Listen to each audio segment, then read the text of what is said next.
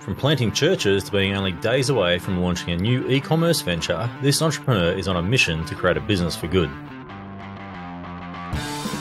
From Blue Tribe Media, this is the Good Business Podcast, the show where we talk to business leaders, social entrepreneurs and innovators about aligning profit with purpose and how you can make doing good, good for business.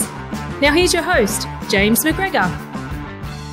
Today's guest is Paul Warburg, who's literally at the beginning of launching a brand new e-commerce company called Wendigo that is focused on sourcing sustainable products. Now, when I say at the beginning, Wendigo only went live a few days before this podcast episode.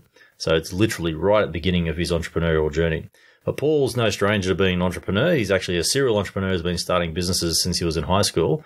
And his experiences also include something called church planting. Now, Paul's looking to combine his passions for business and charity by building a business that has sustainability as a natural part of its everyday operations, because Paul believes that the best way to tackle the world's problems is to build self-perpetuating movements that combine profit and purpose. Well, now, when I interviewed Paul, he was just 2 weeks away from launching his new business. So this interview is the first of two. So this one we're going to talk to him before the launch, and then we'll check in with him in a few months' time to see how it's all going. But in this episode, we talk about his background and what's driving him to set up a new sustainable e-commerce business. We discuss church planting, because seriously, that actually is a thing. And we talk about the challenges he has faced so far and his expectations for the future. Let's check it out.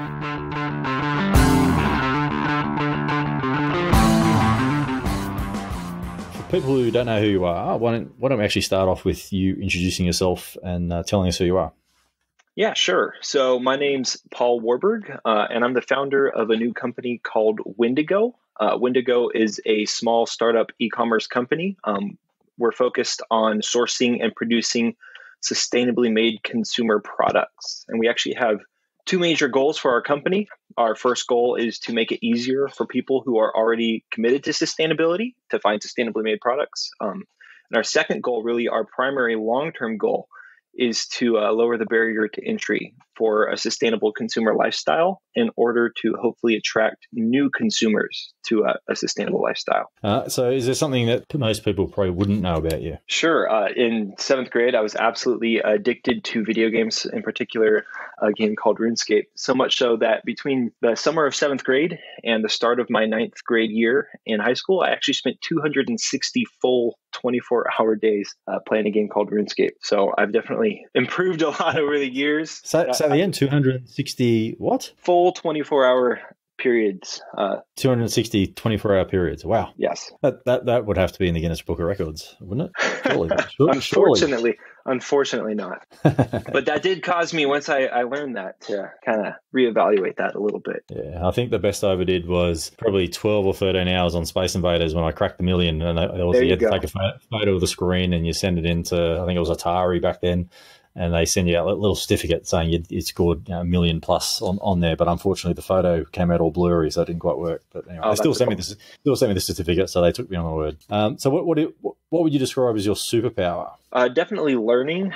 I really enjoy learning, watching documentaries, reading, and I've just been able to build a lot of principles and habits in my life that I think make me better at learning new things, which makes me always be growing and always getting better. Now, before we get to Wendigo, I want to go back a little bit in time. So obviously, now you've decided to launch this new business and it has focused on sustainability. Can you tell us a little bit about your background and where does this passion come from? And launching a sustainability business is probably not the easiest business to launch of options you have out there. So what's actually driving you around making the world a better place? Yeah. So actually, this kind of starts a little ways back, and there's a lot of steps in the middle of the process. But really, I think it starts with my Christian faith, which kind of caused me to look at the world and not in terms of what I can get out of it for myself, but what I can do to give to the others around me. I kind of learned and experienced from the time I was a child to live my life with a focus on other people. And I found that I'm happier personally when I focus on other people than when I focus on myself. So I guess you could say that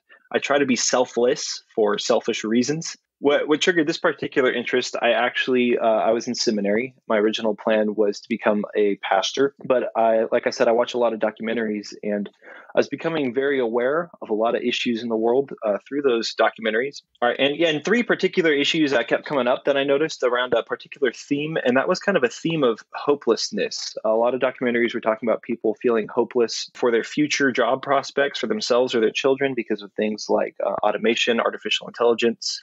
A lot of people feeling hopeless about political and economic future, and a lot of people, of course, feeling hopeless about the environment and sustainability issues. And so I sort of realized that these were important issues that I could at least partially address. And so I tweaked my plan a little bit. Instead of being a pastor that started churches myself, I decided that I wanted to start businesses and use the income from those businesses to fund other pastors to start churches and kind of multiply my efforts there. Originally, the first business I started, it was a simple goal of providing just at least a few hopeless people really good job opportunities. I had a really hard time finding my first job. Nobody wanted to give me an opportunity. And so I wanted to start a business to help other people get kind of their first opportunities. Shortly after starting that company, my vision sort of developed as I came up with this new idea, kind of centered on sustainability, and that's what I'm pursuing now. So why business is the vehicle to do this? Why not some other approach like a not-for-profit or a charity? I think the main reason that I'm pursuing a business rather than a not-for-profit is I think a business can be self-perpetuating. As a business, if it's profitable and if the product that you make is actually doing a good thing, then you can sort of scale that to infinity and just continue to be profitable and making things that people want rather than asking for donations. And there's nothing wrong with that. I just think that you can make a bigger impact by making profits and then being able to invest those profits in philanthropic ways. Yeah, 100%. There used to be a perception that profit and purpose were like at two ends of a different spectrum, and that you can only be doing one or the other. But I think today a lot of brands and companies are saying actually those two things are mutually supportive. So you can have a purpose-driven company that has profits that can be reinvested into growth to deliver more impact, and you get this this nice self-driving cycle of a business that supports itself but does something good in the world. So 100% there with you on that. You mentioned before, and I want to segue into this because one of the fascinating parts of your background is this idea of church planting. Now, this is a term that one of my favorite podcasts is a podcast called Startup, and I actually followed a church planter as he went around, and I think it was in Detroit. And the whole process, there was so many parallels to starting a social enterprise. Of course. In terms of, how do you recruit people to come and join the church, and how do you keep it financed, and how do you bring team members on board and get volunteers?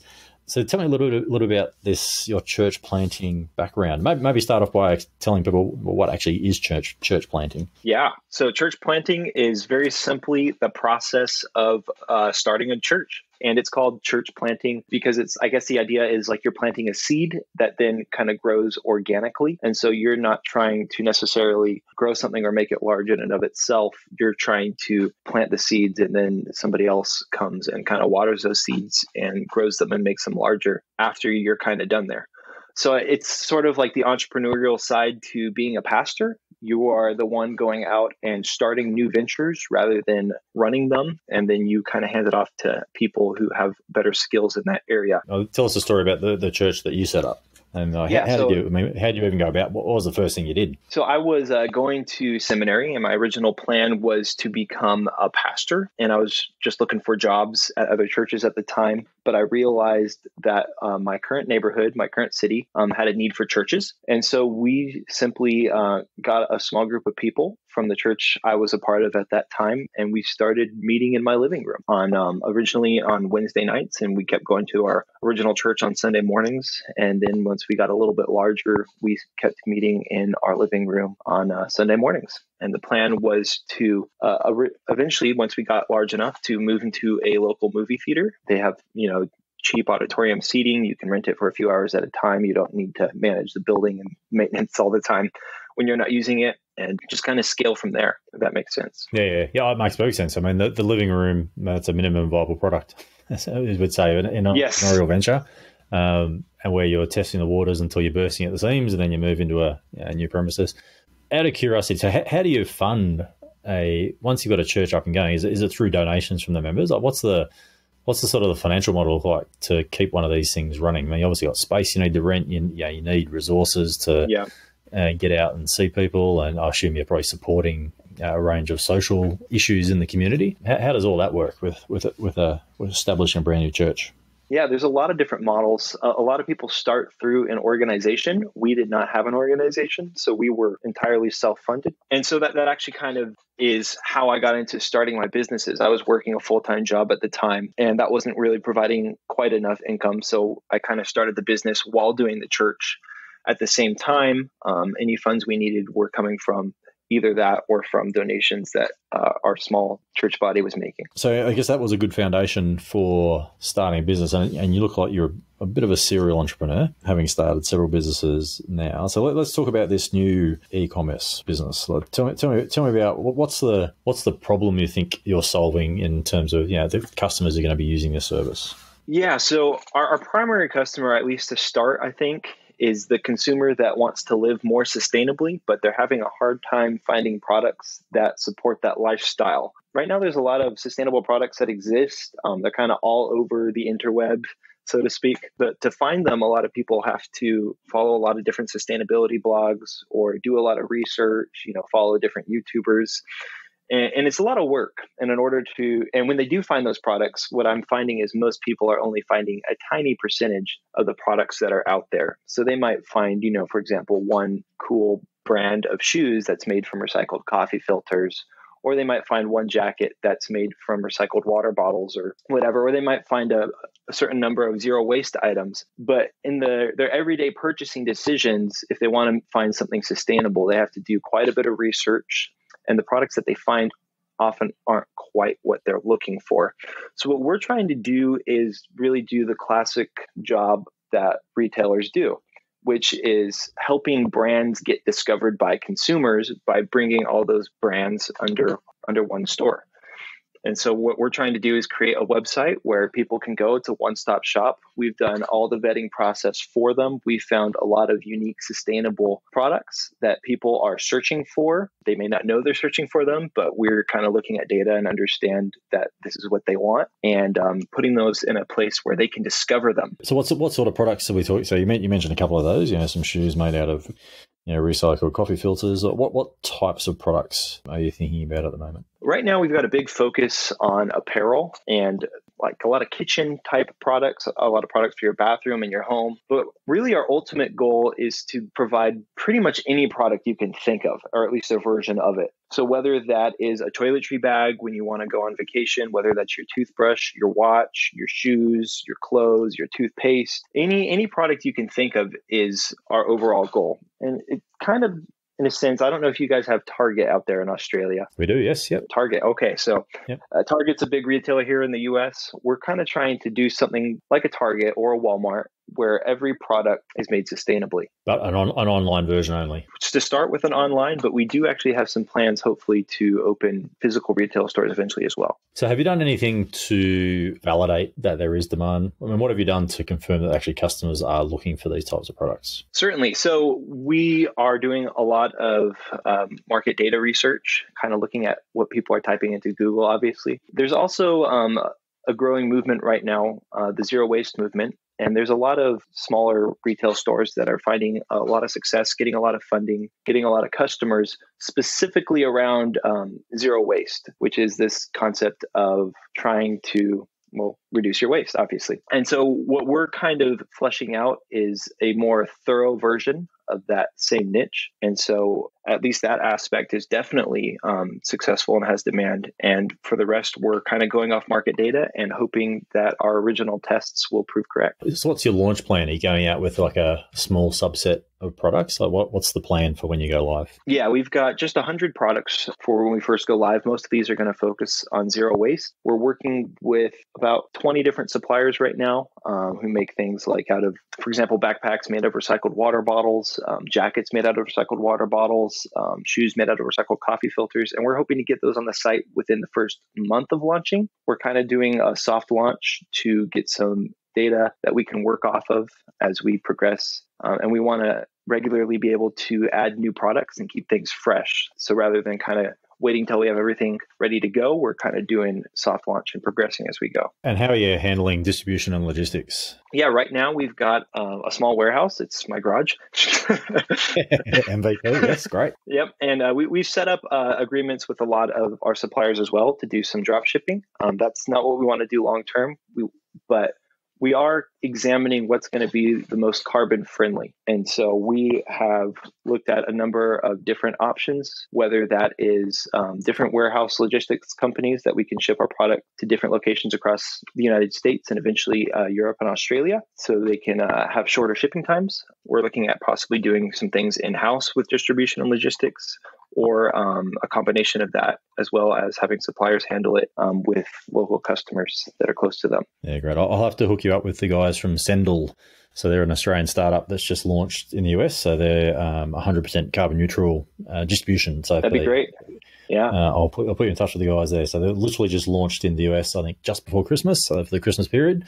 I'm not sure what areas they service yet, but I'll put you in touch. So that'll be a very good partner for you guys going forward.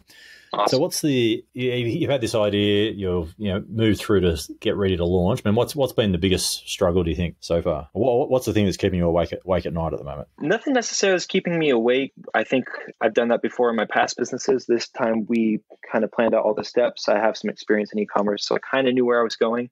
But the main struggle has obviously been logistical.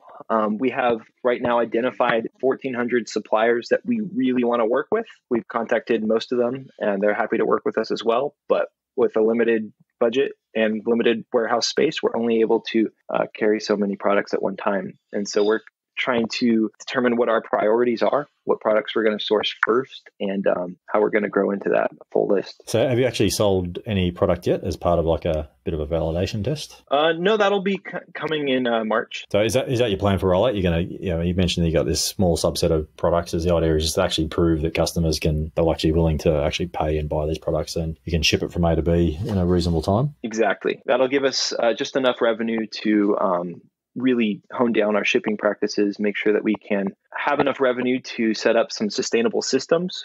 So our first few sales won't be as sustainable as our second or third or fourth, but it'll get better as we go. And we want to make sure that we start small enough to have those systems in place. Yeah, right. Okay, great. So I mentioned at the introduction, this is going to be this is a 2-piece interview. So this is like, you got this idea, you're getting ready to launch, about a month's time from now. Is that about 4 weeks from the date of this interview, roughly? Our plan right now is March 1st, so it's about 2 weeks. But about 2 weeks away, okay. Could be 2 to 4 weeks, you know how things are. Okay. Yep. All right. So this episode should actually be going live probably around the time you're launching. And then we'll check back in with you a few months down the track to see how it's all going. But I think there's a lot of people in the audience who would love to be able to do, launch their own business around solving some environmental, social problem. Based on, I guess, what you've learned up till this point, and we'll ask you this question again in 4 or 5 months' time, what's the single biggest lesson that you think you've learned so far, and what advice would you give someone who's thinking about doing something like this? I found, especially when I starting to plant churches, that sometimes you think that the mission itself is enough, and that because you have an important mission, the venture will be successful. But that's not necessarily true. I think it's definitely important, especially for those of us who have important missions, to invest in ourselves, grow personally, grow our skills and our understanding so that we know what it's going to take to be successful. Don't just rely on the fact that we have a mission that's important, but take the fact that we have an important mission and understand that if the mission is really important, that it's really important for the right person to be leading it. Invest a lot, personal growth, reading, personal health, because if you fizzle out, then the mission fizzles out too. I think I see too many people, they get lit up with a really important mission. They have an accurate thesis, I think, about the change that needs to be done in the world, but they misjudge how hard things actually are. They dive in too soon, thinking that the mission will sell itself, and ultimately end up abandoning the mission or not going as far as they could because they haven't thought about being great themselves. Yeah, and I think that's a really, for people who are wanting to launch businesses that also do some good, I think it's really important to understand that not all of your customers are going to necessarily buy into that mission. I mean, that may not be the reason why they're engaging with your business or buying your products and services. but it should be a consequence of them doing that. And so when you communicate that, I think the episode back actually in episode 8, it was a really good example of that, of some guys I mentored through an entrepreneurship program, and they started off with, "We're going to save the world from climate change." And the first thing I did was shut that down. I went, "Look, that's a great mission, but nobody cares." And by that, I mean, it's not like nobody cares about it. It's that they're not going to buy into your product or service for that reason, right? That should be an outcome of them consuming your product or service, which is awesome, but don't lead with that because you'll immediately polarize your audience. So, yes, I think that's a really important lesson for people to learn. So I'll be interested to see. I'll be really interested to check out your site when it's up and check out the messaging and how you're positioning product as well, to sort of have that mission in the background. Although I think with your particular target audience, you might be able to be a little bit more overt, given that they're probably already looking for sustainable products and services anyway. Yes. So for your niche, it's probably not as critical to avoid that, I guess. So to the important question, when it does go live, how can people find the site? Like, where should they go? Obviously, yeah, of course. So our website will be located at Wendigo. That's WENDIGO.eco. So WENDIGO.eco. If people want to connect with me personally, they can definitely reach out on LinkedIn. My name there is, of course, Paul Warburg, spelled WARBURG. Feel free to connect. Send me a message. I will happily accept the connection and converse with you. Awesome. All right. And we'll provide all those links in the show notes. So people out running or driving their cars at the moment, they can check in later and get those notes. And then actually when you go live, we'll post some stuff out through social anyway as well. So people can go and check it out for themselves. So how about let's wrap it up with our Mad Minute. So 5 quick questions we'll try to do it in 60 seconds. I'm going to have to come up with another, because I'm doing this as a 2-piece interview, you're forcing me to come up with 5 new questions for the second time around. So that might be a new format change for us in the future. So let's go. So what's the best piece of advice you've ever received? A few things happen quickly. Commit yourself to consistently improving through small incremental habits rather than trying to do everything at once. And you can accomplish anything you want as long as you play the long game and give yourself enough time. Great advice. What's your favorite business book? Right now, it's The Everything Store. That's the story about the founding of Amazon. Oh, right. That's probably very appropriate given where you're at. When you were a kid, what did you want to be when you grew up? I wanted to be a Navy SEAL, and then I tried training for that by joining the swim team, and I realized I hated cold water. Yes. So I guess cold water and Navy SEALs are like tomato and basil. I think they just go together naturally. So if you don't like it, it's probably a good career choice. A bit of a change, though, from Navy SEAL to pastor, I must say. Yes, that's another story. Yeah. Yep. Well, maybe we'll save that one for the next episode, maybe. So what's your favorite quote? Happiness is not about having the things you want. It's about wanting the things that you have. And if you go back in time and give your 20-year-old self some advice, what would it be? The question's a little funny when I was reading it because I'm actually only 24 now. So, whole lot of wisdom for my 20. All right. If you go back and give your 10-year-old self some advice, what would it be? Oh, man. What I would give to my younger self, even though I'm still young, is slow down, have a 15-year vision, not a 15-minute vision. You have plenty of time to accomplish things, especially when you're young, but you'll never accomplish anything if you keep trying to get things done quickly, get frustrated, give up, start a new thing. And so I'd say pick something, commit, do it slowly and consistently rather than be a serial entrepreneur, kind of how I've been through most of my 20s here. That's awesome. So actually for the next episode, so people listening out there, maybe if you follow us on Twitter at Blue Tribe Co, so BLUETRIBECO, all one word, and send us a message about what questions you'd like us to ask Paul for our Mad Minute in the next episode, and we'll see what we get through. Thanks for joining us. I'll really be watching closely to see how you go. I think it's a great mission. Obviously got the right skill set, I think, to launch this business. And we'll check back in with you in a few months' time and see how it's all going. Awesome. Thank you so much for having me, James.